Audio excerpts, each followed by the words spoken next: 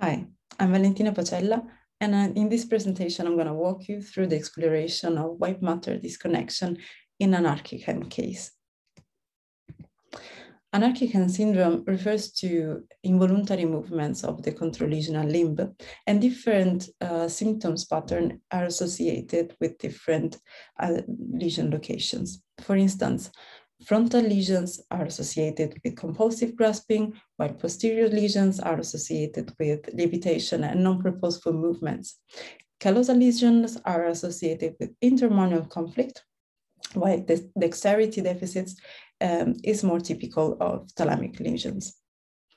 Anarchic hand is a very rare syndrome, so the symptoms of the patient caught our attention, and we assessed a thorough neuropsychological battery.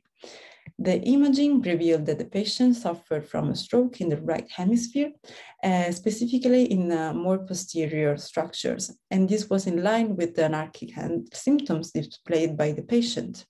However, she also manifested symptoms that were associated with frontal, subcortical, and callosal structures.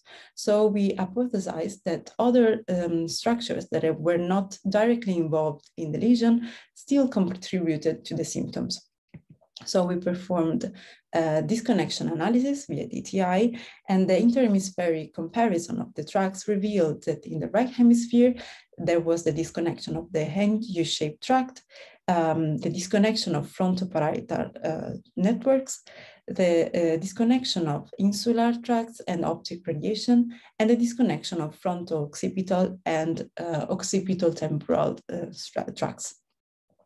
Furthermore, the reconstruction of the corpus callosum of the patient revealed the damage of the more posterior section of the patient, of the corpus callosum, as you can see in the left corpus callosum reconstruction.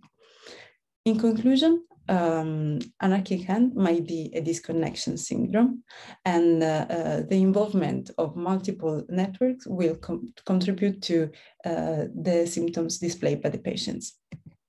I want to thank my co-authors and thank you for your attention.